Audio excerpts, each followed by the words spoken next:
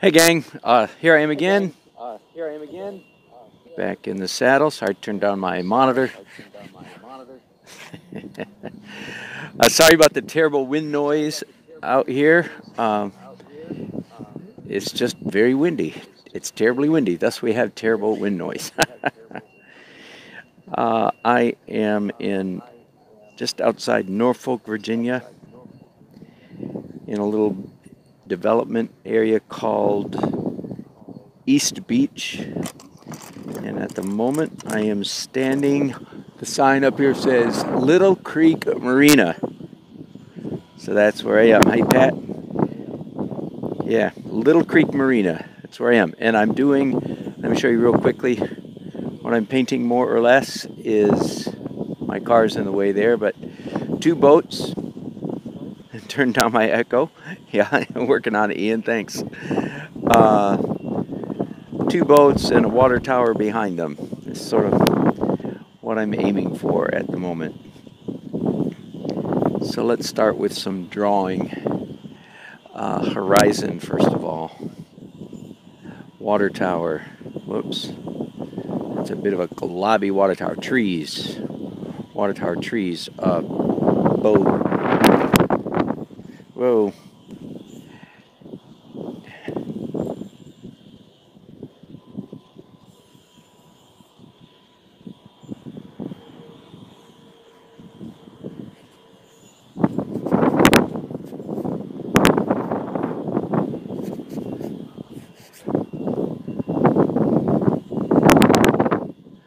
Hello, Mark. Good to have you.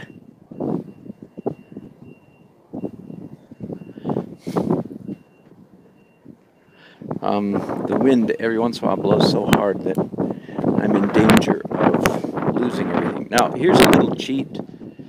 I've got an old phone here, and I already took a picture of this subject matter and cropped it in a manner that I thought was pleasant. Oh, I see now. I've changed my mind. In the photograph I did horizon low, and I've changed my mind already. Now I'm doing, in the painting, I'm doing horizon high.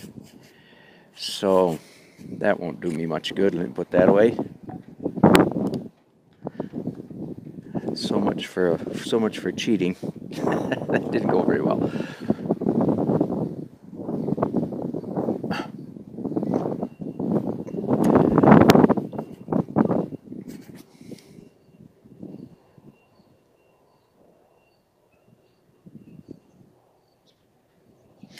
Forgive me. I fear that my broadcast is going in and out. Well, Ian, good idea. I will absolutely try that again. I have tried that. It didn't work, but I'll try it again. Thank you for that suggestion.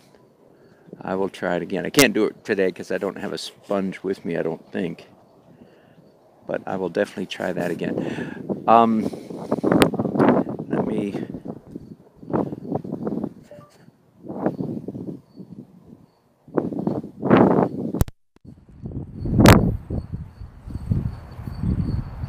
Okay, I am switching sound equipment. And let's see if it's any better. I don't know if it's going to be better or not.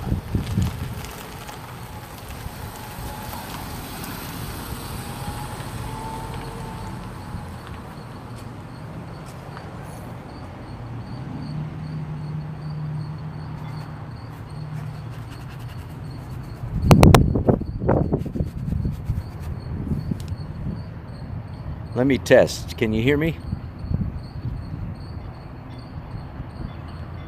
Not really. Well, I can't hear me anyway. But that's all right. Maybe you can.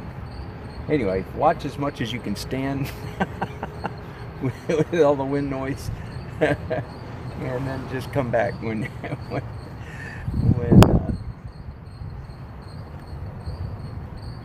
ready for, when the wind dies down. How about that? Let's pretend the wind's going to die down.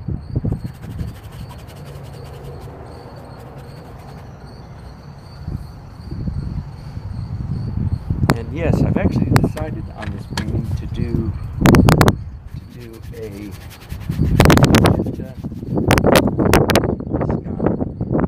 Don't know why. Just in the mood.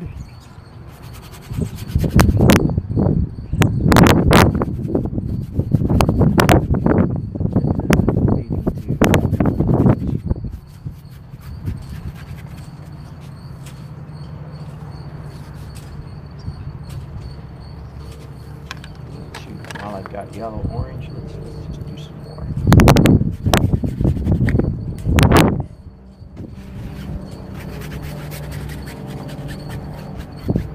Real strong, warm sunlight coming in from the left.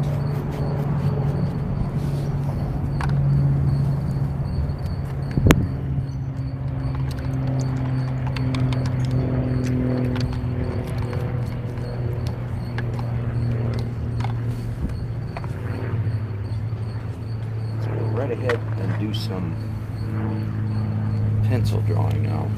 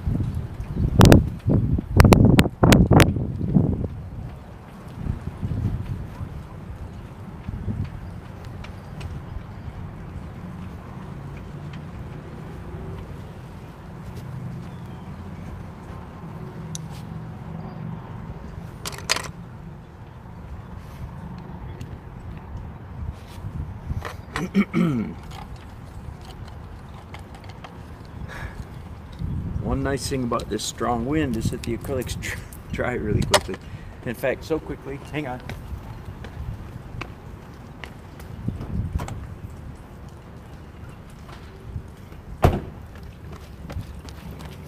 They dry so quickly that, of course, they dry out in these, sitting in their little pots here.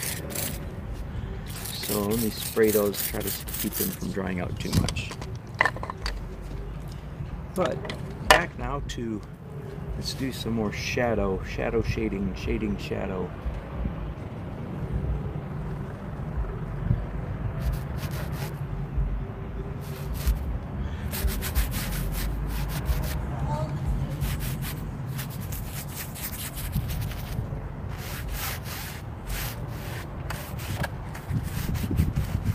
Once again, even though in real life the sun is completely bathing this parking lot in which I'm standing, and is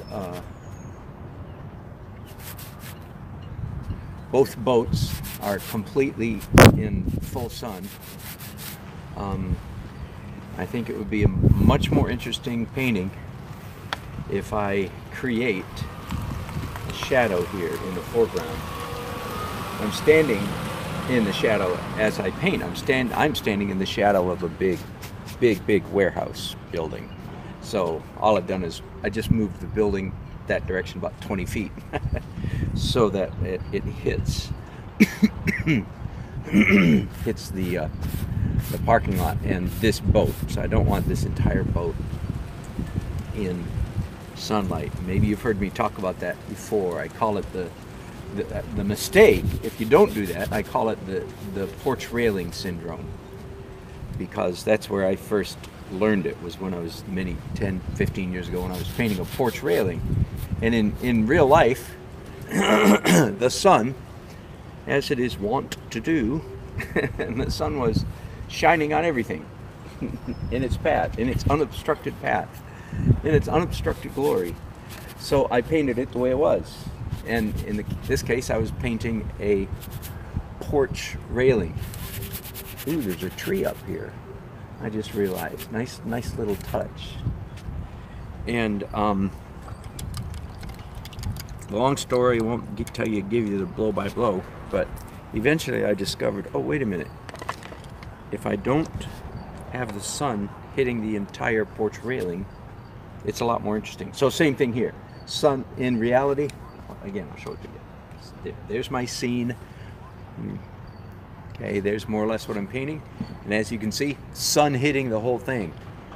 You can see the shadow down here in the foreground. I'm just moving the shadow of this building 20 feet that direction to make it a much more interesting painting. Does that make sense?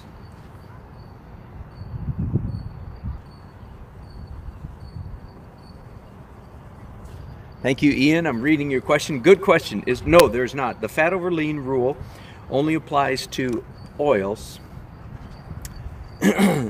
but it definitely people are.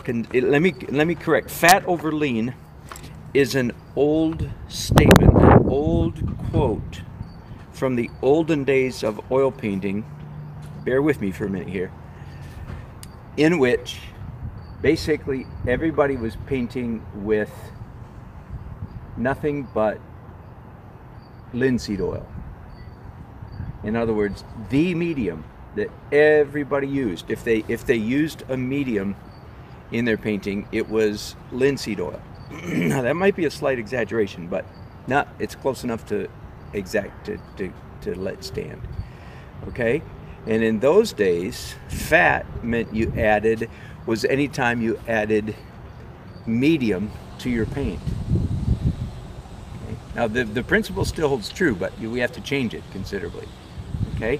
These days, I and many other oil painters have all kinds of mediums at our disposal. My medium of choice, as you know, is liquid. And let me back up. Linseed oil slows down the drying process. So back in the day when everybody was using linseed oil, the rule was fat, that is linseed oil, over lean. That is, lean is paint thinned or paint straight out of the tube. Okay. What we ought to be saying now that we have all these wonderful mediums at our disposal, it doesn't have the same poetic ring to it, but it's the real fact is slow dry over fast dry. Now when linseed oil was the medium, then that expression made sense. But now that we have all these other mediums, that expression fat over lean does not make sense. The real concern is slow dry over fast dry. In other words, like I said, it doesn't have the same poetic ring to it. In other words, you want your underpainting to dry faster than your overpainting. And yes, it matters a whole bunch. I actually have it at home. I was thinking about this last night. I need to get this thing out somewhere. A painting that I did about 20 years ago, before I wasn't an oil painter yet, before I knew what the heck I was doing with oil painting. I did this one time. I had a painting that and it was realistic. I'd spent a lot of time on it, and it wasn't drying fast. So I went to the art store and I bought some liquid. This before I knew what I was doing. Did I say that yet? And so I painted liquid on top of this slow drying oil painting. Well, I kept it. I still have it. It's in my. Within a couple weeks, it started, of course, showing signs of serious stress. Anyway, it went on over the years to develop like gaps in the paint, cracks. Like, as I remember, nearly half an inch wide. I mean, like monster cracks. Like, I don't mean like nice little, you know, Renaissance type. Rembrandt type cracks. No, these were monster cracks, like half an inch wide, quarter inch. Anyway, I can't. It's been a while since I looked at it. For a long time, I was too embarrassed to show anybody. Now I just think it's hilarious, so I'll be glad to show it to you. Anyway, Ian, thanks for that question.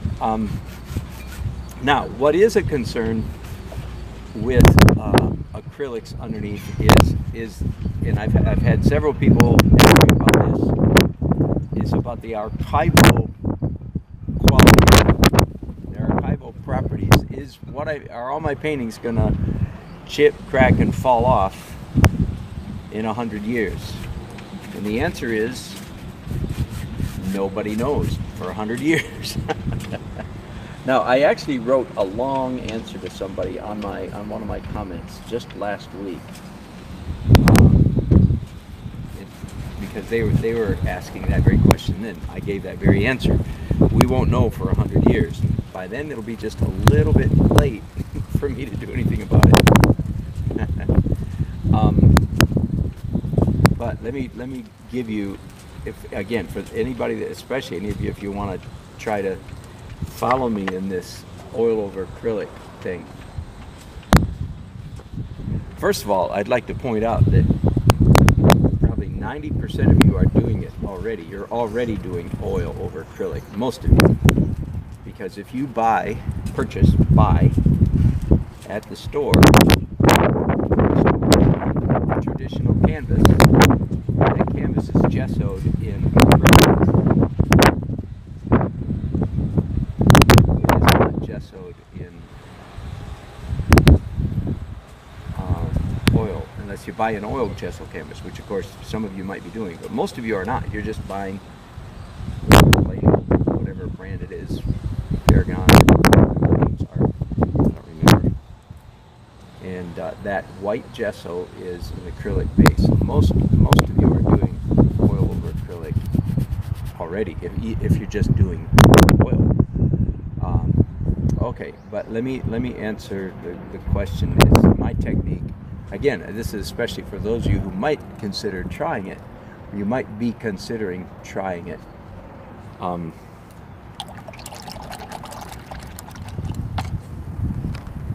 on. Okay, so several things that make me think probably I'm safe. Number one is, generally speaking, my acrylics are fairly thin. An exception, for instance, like right there, and when I can, I do that to my thick spots, as you know, to help it dry faster. Ooh, let's just do this since we're doing it. Let's just do it like that. I often wish I did this more often, and I usually just forget because I'm busy doing something else. But I like that streakiness right there. Okay, so the acrylics are fairly thin. That's one. Now, number two, I start the oil process by glazing the entire canvas with liquid, and I happen to know that liquid is an oil paint medium, but it plays very nicely with water. Liquid likes water. Very strange. In fact, if you're hard up sometime and you only have a tube of acrylic paint, but you want to paint in oils, mix liquid with your acrylic paints, and it essentially turns them into oil paints. I'm not sure about the archival quality of that. No, I'm sure it's fine. Anyway, so a glaze of liquid on top of acrylic, I feel like gives a very strong chemical bond, and that's where the issue would be. And I think archivally, I think I'm going to be okay. Somebody will kindly time travel for me, come back from 100 years in the future and let me know if I'm right, I would very much appreciate it. But my intuition says I'm okay, and I have the kind of intuition about physical things that is usually fairly dependable. Okay, that's not dry yet, and I don't want to wait, so I'm going to go ahead and do some drawing. This time in blue. Again, just a little more detail. Each time I draw, I'm doing a little bit more detail.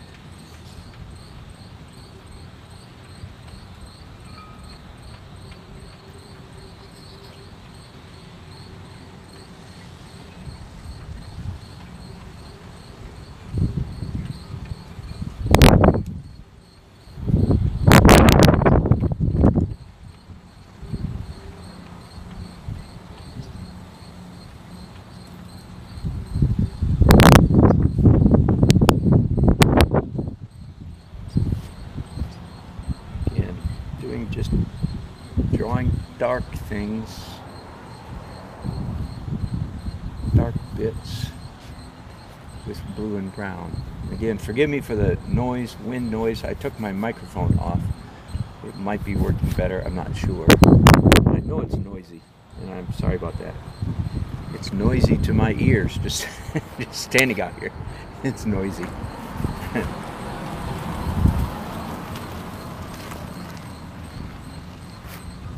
Those of you who spend any time at the coast know what I'm talking about. It's that never ending. I like the beach. I like the coast. I'm not sure I'd ever get used to that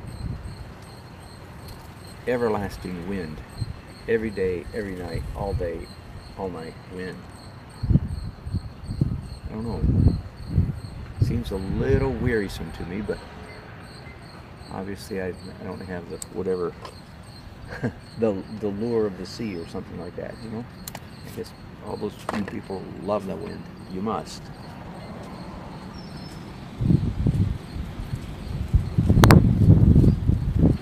I should have put a timer on. I'd like to know when I started this painting. I think it's about 25 minutes ago. Okay, the next thing I'm going to do, as soon as what I just did, as soon as everything I just did is dry, I'm going to help the drying of the process by smearing it.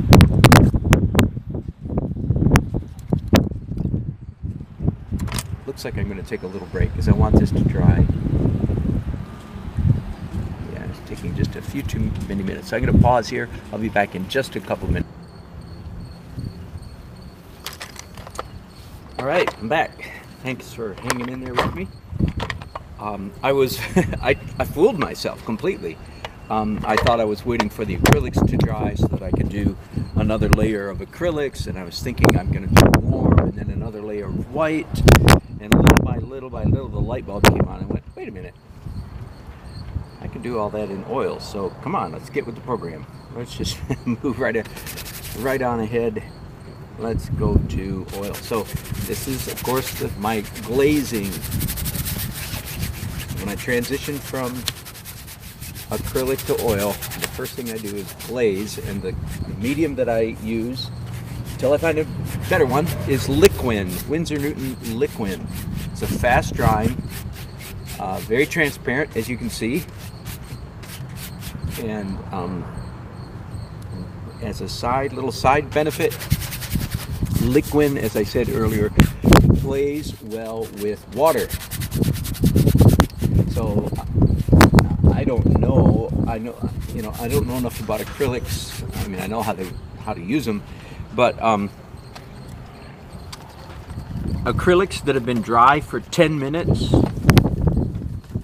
is that the same as acrylics that have been dried for 10 days?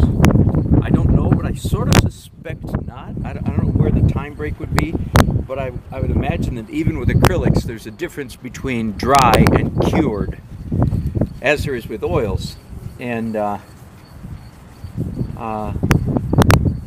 not sure that's the case, but I suspect that there is. So the point I'm going to make is that these acrylics that I just covered up are certainly not cured, if there is such a thing. I mean, they're barely dry, and that's why it's very advantageous that the oil painting medium called liquid plays very well, as I like to say, plays very well with water. So I feel fairly confident that my oil over acrylic is fairly archival. I'm using here, which maybe you've never seen me possibly use, my Soltech easel. I don't use it very often. I bought it used from my buddy Gary. Got a good deal on it because they're kind of expensive if you buy them new.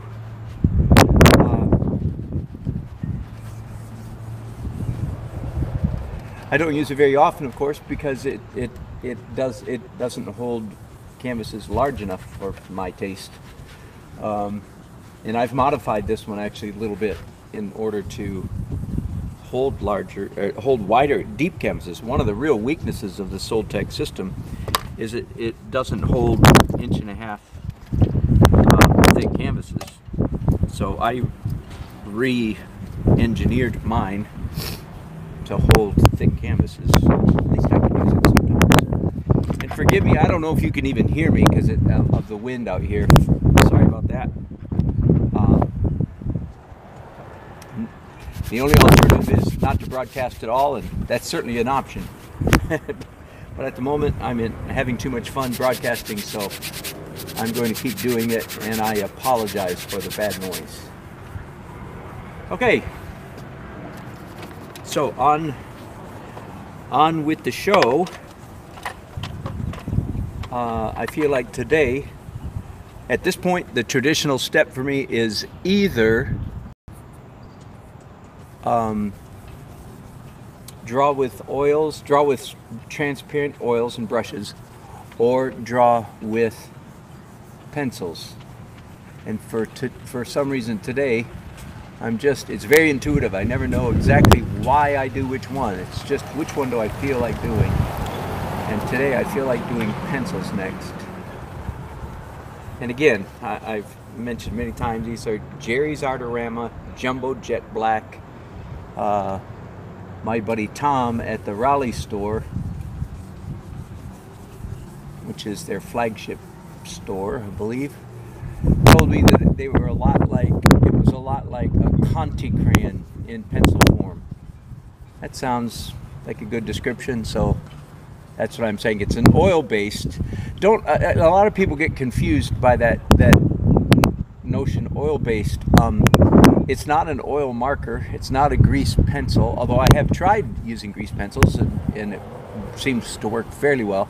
But when I say oil-based, you need to understand that some of the charcoal sticks that you buy at an art store, when you buy charcoal, unless you're buying fine charcoal, many of the charcoal sticks that you're buying are in fact also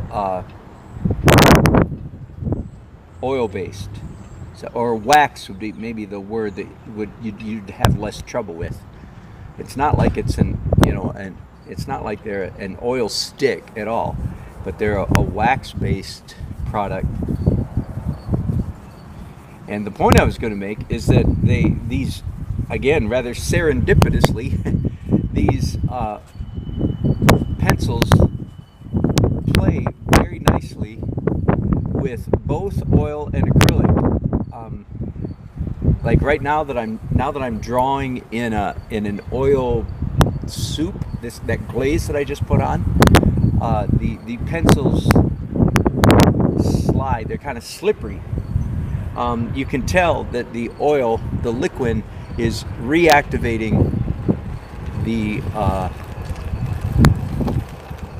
grease or the wax in the pencil a little bit. It's actually quite a pleasant.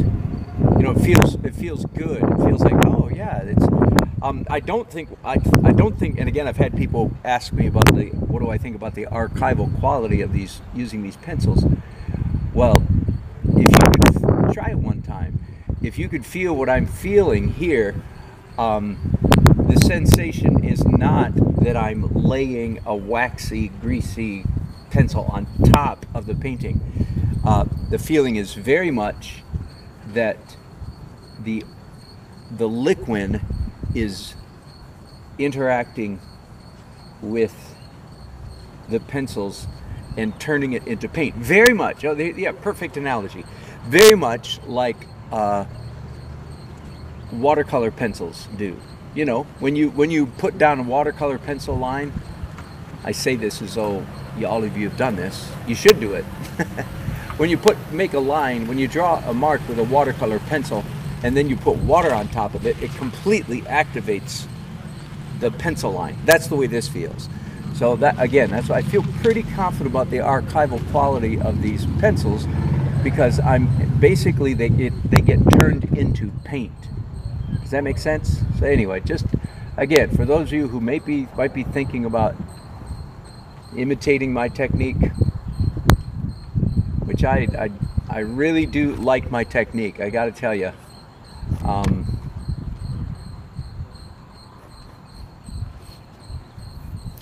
Hey, it might be kind of fun if the wind's not too bad. Yesterday I mentioned this very briefly, how I got into this, how I stumbled upon this technique. And let me just mention that stumbling on things is the best way in the world to grow as an artist, I believe. I mean, you can learn things from me, you can learn things from teachers and so on and so forth, but the really great, in my opinion, the really great aha moments in your painting journey happen while you're working. You stumble on something. Aha! Wow! Those are golden moments, man. You wanna look for those. You can't make them happen, but yet you can be alert to their occurrence. So sure, a little bit of story. I a couple years ago, not that long ago, I went through a little bit of an identity crisis. That's putting it too strongly, but I looked at all these plein air painters, especially and I'll use Kevin McPherson as kind of like, one of the kings in America, one of the kings of plein air painting, Kevin McPherson. If you don't know him, you should know him just because everybody else knows him. He's like one of the biggest of the big dogs, if you catch what I mean. And I look at Kevin McPherson's stuff, and he's wonderful, and he's also, from all I can tell, a very nice man, selfie-facing, very funny sense of humor. I've been in his presence. Never took a class, but I've seen him do a couple demos, and just a lot of fun. Very nice man. So he's one of those guys that you don't feel bad saying good things about. Do you know what I mean? He's just like, go Kevin, man, love you. That's the way I feel about Kevin McPherson. Like, you go, man. I'm so glad you're one of the best painters in America, so to speak, because you sure are a nice guy. Anyway, there you go. But anyway, I was going through kind of an identity crisis a couple years ago, because I looked at all the plein air painters, and then I look at my stuff and go, dang, I am so different. I mean, weird. The word would have to be, I'm weird. And sometimes I honestly think, I can't prove this, but I strongly suspect that sometimes I do not get into plein air events, competitions, simply because my stuff looks so different. It doesn't look like Kevin McPherson.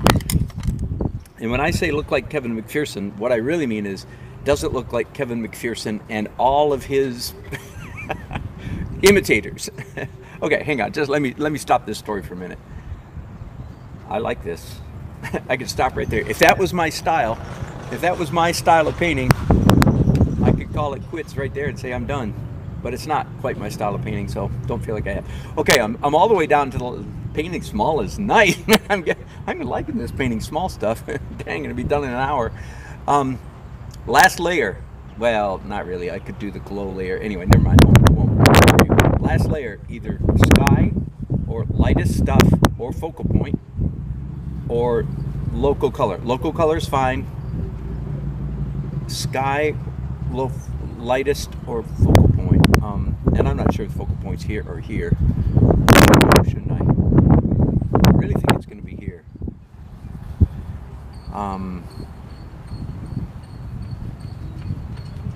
Okay. Just for sake of variety, then I haven't started my final layer at the focal point, so I'm gonna go ahead and do that right now. Okay, so I went through a little bit of a crisis, not much. It only lasted a couple months, and but I came out in the end going, you know what? No, it's okay that I'm weird.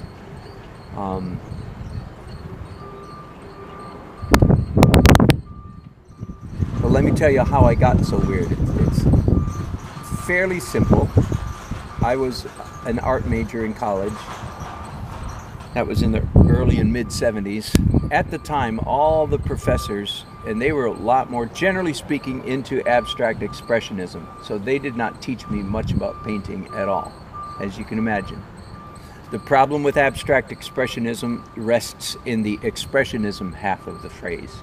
Nothing wrong with abstract. Lots, in my opinion, lots wrong with considering self-expression to be a primary function of visual art. And that's as far as I'm going to go with that. Okay, so, and because of that, because they were all into abstract, mostly into abstract expressionism, they were in love with this new stuff, fairly new stuff, called acrylics. Okay, this early 70s. And I tried painting in acrylics. I ended up being a watercolor major. But I hated acrylics. They did not fit my personality at all. And I went on to be, for most of the next 20 years, 25 years, a freelance illustrator, mostly. And virtually never used acrylics, because I just don't like them. Don't like the way they act, and so forth. It doesn't fit my personality. It doesn't fit what I want to do as a painter. And but about 20 years ago, there's actually a big church, a mega church in Raleigh, invited me to teach a week of art classes. It was part of their fine arts emphasis. Good church, good people. And they invited me to come and teach art classes. And they said, I had about 25 students, and it was like five nights in a row. Quite a big, I didn't realize at the time how extraordinary that was. I've never had a 5-day class ever since then. And they said, at the end of the class, we would like it if the class could produce a piece of art that we could hang on the wall, a big painting. I was known at the time already, I'm still known, I was known at the time for doing these 8 by 10 foot paintings, out in public and so on. And so they said, we'd like to, at the end of the class, to have a big painting put on our wall. Well, that certainly threw me into a conundrum, because I don't know if you've ever tried this, a whole bunch of students doing a painting, beginners, intermediate, students. So I scratched my head, said, oh my goodness, what in the world am I going to do? If I let these people all do a big painting, it's going to be ugly as whatever. So it dawned on me, wait a minute, I don't know what made me think of this, but I thought, okay, wait a minute. If I were to do the basic drawing of the painting in black acrylic, and then have all the students mix up batches of transparent acrylics to go on top of what I do in black. You see, I understood that their transparent could not obliterate my black. I would do all the black work. It was sort of like, you know, coloring book style, a little bit, except of course a lot more sophisticated. We had a lot of fun. It worked.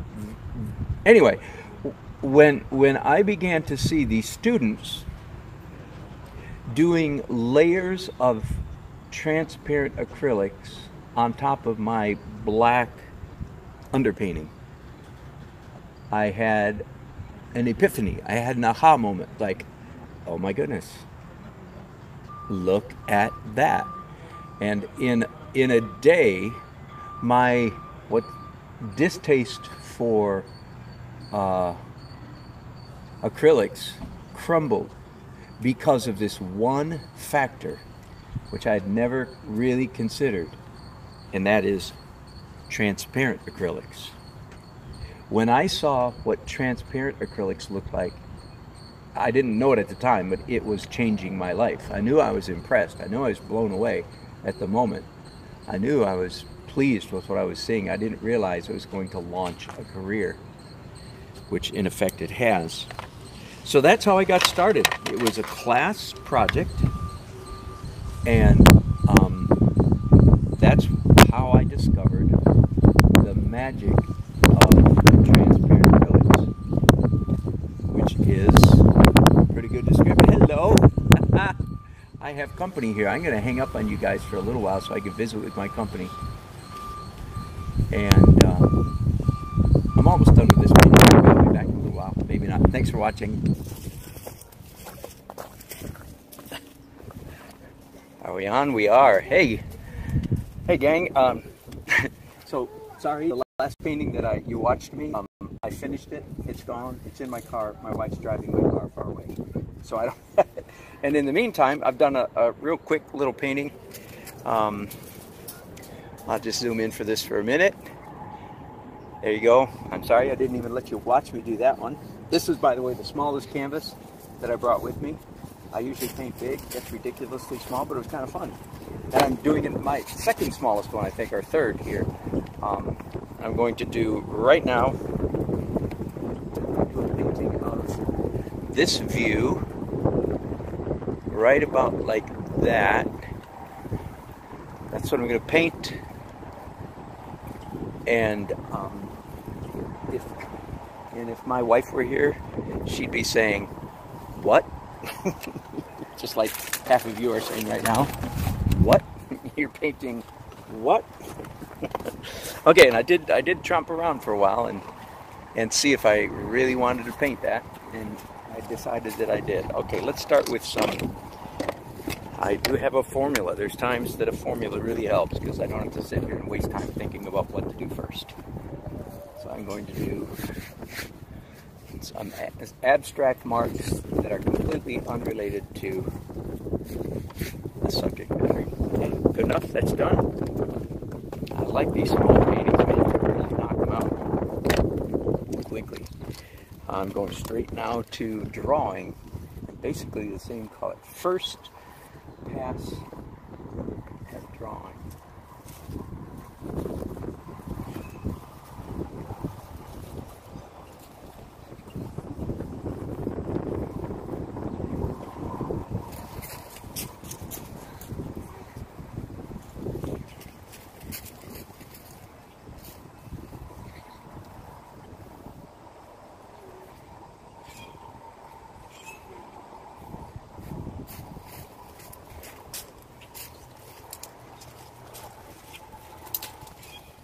I'm, by the way, sitting out here on a gravel parking lot, and sitting, not standing, and I've got an umbrella over my head because it is pure, as you can probably tell, sun, pure sun glistering down on me. And so I'm under an umbrella, but the umbrella is like poking me in the back of the head as we as we speak. So I can't really back up any further from my painting than I am right now. My nose is rather pushed into my painting, so to speak, and not much place for me to go. Now, what attracted me to this scene is just the graphic, really the strong graphic composition. White boat against dark foliage, and the dark foliage against white boat. And let me think about that. I'm not sure that that's where I want all this. I'm not sure that this composition is where I want it. Let me do just a little bit more so I can see. There's our stairs. There's an ice machine under here, which is a nice little touch, I think. I'm wondering if there's enough of the boat in the scene. Will I be wishing there was more boat? No, I don't think so. I think that might be all right. That composition might be all right. So I'll proceed for a minute. The air is nice and dry out here today, which is great for making the acrylics dry fast. Okay, let me draw a little bit more then.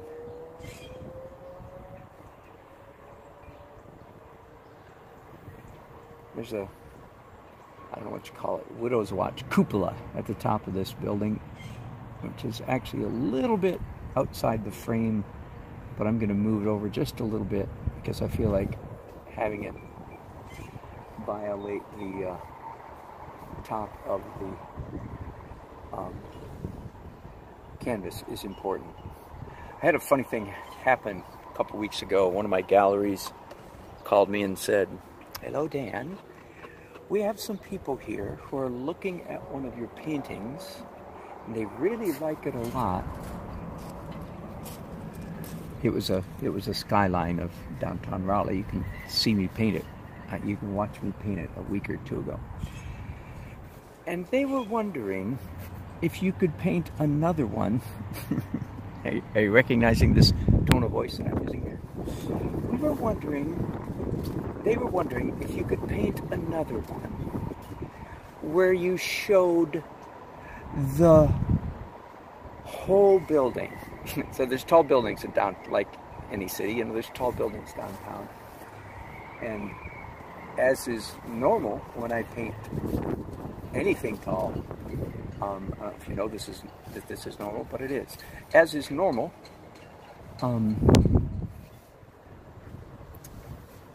I had the tops of those buildings punching through the top of the canvas, right? Why would I do that? Well, because when you make, for a number of reasons. One of which is if you want something to look like it's tall. You're painting a lighthouse, right? You want it to look like it's really tall, the Eiffel Tower, something like that. You don't paint the whole thing. In fact, you show the very top of it punching through the top of the canvas. That makes it look taller. Of course, people don't know that, but evidently the effect was completely lost on these buyers. But the really funny part was they wondered, like the canvas that they were looking at was 24 by 30, and they were wondering, well, would it be possible, that tone of voice again, would it be possible for you to paint it on a slightly larger canvas? Can you guys hear this? I wonder if you could paint it on a slightly larger canvas so that we could see the top of the tops of the buildings. You know, at that point, I really had to laugh. In other words, like, see this, the building, like here, the top of this building is going off the canvas. So they were wondering if I could just buy a taller canvas and then they could see the top of this building. I'm sorry, that's probably only funny to my fellow artists. That is hilarious. as if, as if a number of things, as if I missed the top of the building because I ran out of canvas. I'm sorry, having laughter at the expense of somebody who's not very visually astute. I already scolded myself one time today or yesterday for doing such things, laughing at people that aren't visually sensitive. That is just too funny. So could you buy a little bit bigger canvas and paint the tops of the buildings? Oh my goodness. Hilarious. Fun. Fun activities.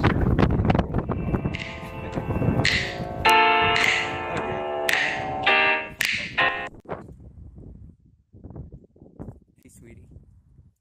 Hey, baby. Just letting you know I'm leaving the park now. Had a great visit. And I'm leaving to head back, so which puts me there. My GPS says 50 minutes. Does that work for you? Sure, that's fine. Are you going to be hungry? Want me to bring you a milkshake or something? Oh, that sounds like a nice treat. But no, I'm okay. I'm okay. And you know, Are you in the same? I am exactly the same place. You don't have to hurt me if you don't want to. Are the folks still there? Is Greg, Yeah. Todd still there? Yeah. Okay. All righty. All right. I'll see you in 50 minutes. Okay, All right. Bye.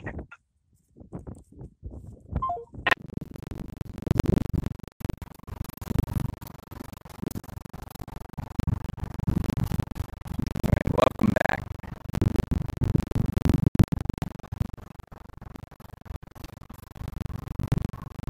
Sorry, out here in the sun, I can't see my screen very well.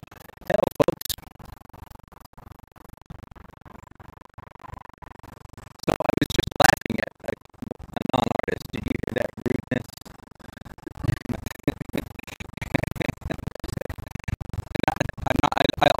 I left the non-artist unnamed, so it's not quite so rude.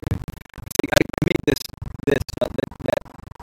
cupola go off the top of the canvas, which is very intentional because it breaks up all of each of these boundaries.